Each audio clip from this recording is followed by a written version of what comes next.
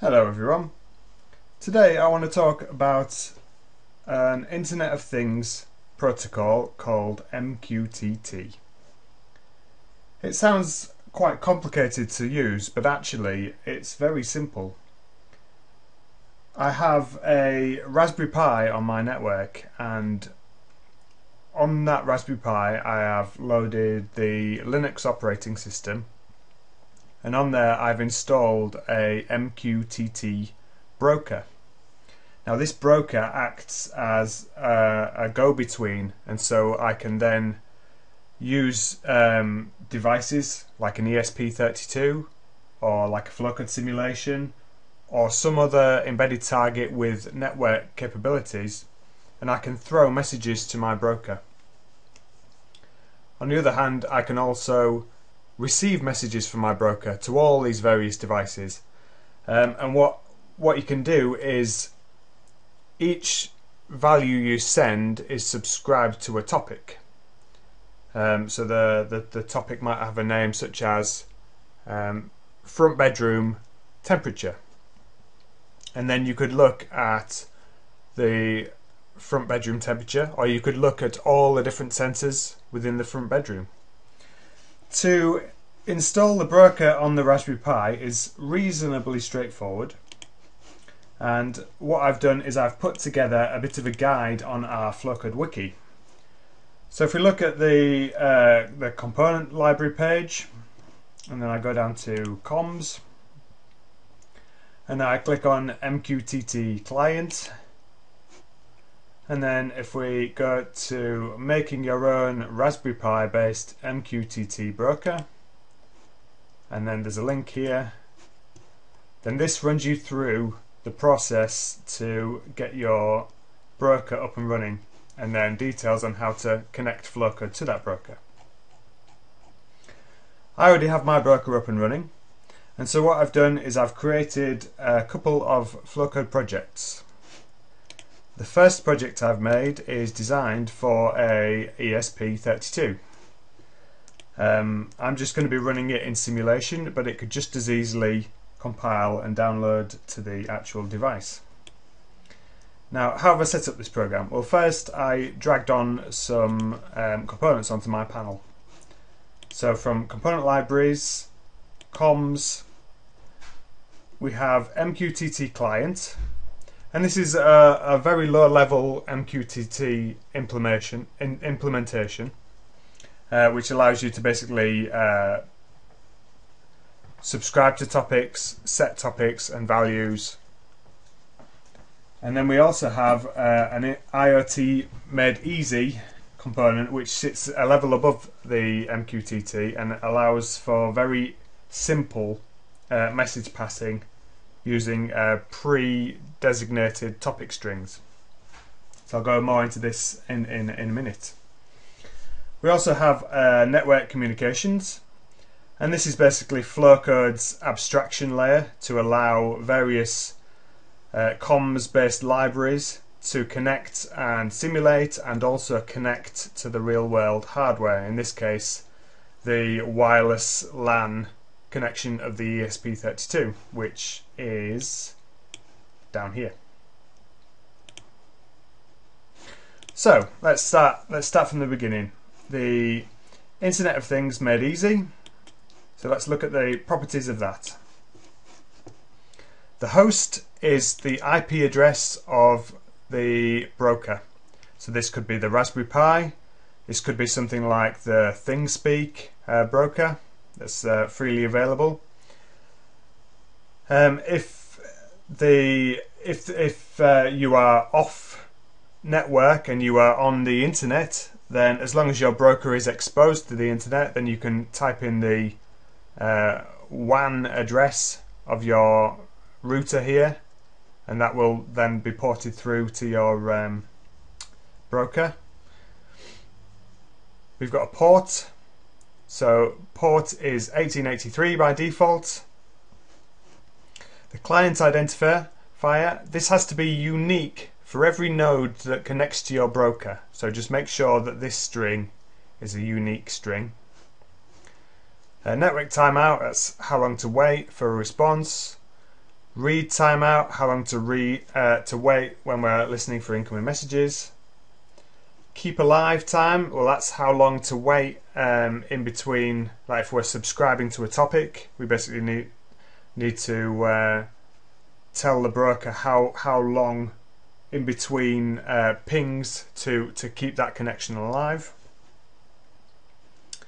We have the connection to the network comms, so we've just, from the drop down here, we've just selected our network comms component, and that then draws an arrow to the network comms so you can see that they're connected. Then authentication, this is up to you depending on if you turn this on your broker. You can obviously have it off and there's no authentication, or you can have it on with a name and a password. In my case they're both test. And then we have number of topics, so we can have a number of pre-baked in topics, and you have a topic string. This is basically the topic identifier. Here you can see a more detailed example where we have manufacturer /series and then /data1. So for matrix TSL it could be matrix /flowcode/ and then the sensor name that you want to look at. We have some options on what to do with the data. Are we pushing data out to the broker? Are we receiving data from the broker and subscribing to a topic? Or are we doing both? Are we pushing and receiving? In this case I'm just going to be pushing out data. And the other components, properties, are fairly straightforward. The network comms is basically the only property you really need to worry about is this network interface. And this is basically the number of networks on your computer. So you can see that most of them don't give an IP address because they're not connected. So you're looking for the one that gives you a valid IP address. So there we go. That's the IP address of my computer. And then the final one, there's not really anything to set up there. It just connects and goes. So now what we have to do is we have to call these in order. So we basically need to set up this, and then we need to set up this, and then we need to set up this. We do them in this order because the network comms relies on the ESP32, and the Internet of Things Made Easy relies on network comms, which relies on ESP32. So if we set them up this, then this, then this, then everything should be ready for when we come to use this. So in our program we call the initialize function. We call the function to connect to a network, so we could either host a network or we could connect.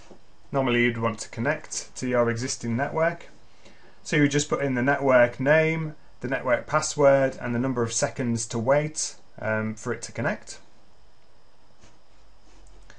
We then initialize the network comms so that that's ready, and then we initialize our Internet of Things Made Easy. We connect, so that is connecting to our broker IP address here, and then we basically enter a loop where we read the voltage on this potentiometer and we publish that to ID 0, which has the topic string value. And we're just publishing a float, so there's various things you can publish. You can publish as a string, an integer or a float. So we're just pushing that value out as a floating point value. Okay, so that's our first program to send a value. So how do we receive the value? Well, here I've made a little app developer program, and you can see that it's very similar setup in that I have Internet of Things Made Easy. I have network comms. This time I don't need a third layer because I'm only ever going to be running in the sort of simulation runtime. Of course, if I did want to use this on an embedded device, I could quite easily add the third component here, which would be our hardware connection to the network. So again, we have our settings here, so the IP address of the broker, the port, the unique client ID, the various timeouts, the connection to the network comms, authentication, number of topics, the topic string. So again, we're using the topic string value. This time it's incoming and we're subscribing. Again, in the network comms, we've set the network interface to the one that gives us a reasonable IP address there. In our program, we initialize network comms, we initialize IoT Made Easy, we connect to our broker, we check for incoming messages, calling this read function, which pushes to a variable called in. If in is non-zero, as in have we received something, then we're going to check the topic ID to see if it matches one of our topic IDs here, one of our topic strings. If it's 0, so it's matched topic ID 0 topic string, then we get the payload as a float. Again, you can read this as a string, an integer, or a float. So we read it as a float and we'll publish that to our linear slide. We've also got a counter, and this counter will count up to 100, and we'll see that because our read timeout is 50, 100 times 50 is 5 seconds. So after 5 seconds we will issue a ping command, and this will basically keep our connection to the broker alive, so that when the broker receives a new piece of data, it automatically will push to our subscription here. So what happens when I run these two programs? Let's just arrange them on screen so we can see them both at the same time. So I have the ESP32 publisher on the left, I have the subscription on the right, and if we run them, then we should be able to pass some data in between. So here we go, you can see the data from our potentiometer being passed to our Raspberry Pi broker and then being collected by our subscription here. And you can see that every 5 seconds the green light flashes when we do our ping to keep the connection alive. Now the nice thing about MQTT is, of course, I've got my data and my subscription running on the same PC here, but these could actually be anywhere in the building, they could be anywhere in the world potentially. The really nice thing is if I bring up my webcam, then I have an app on my phone called MQTT Dash, which I can connect to my Raspberry Pi server, and then you can see I've got a value here which is set to 0. If you can see that, set to 0.9. And as I move the data here, you can see the value on the phone updating.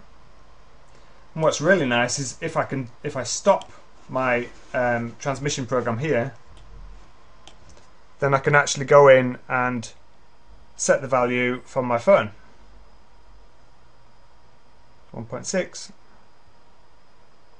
3.3, and so it's a very nice way of controlling something from an embedded system, from a PC running App Developer, or from a mobile device such as a mobile phone.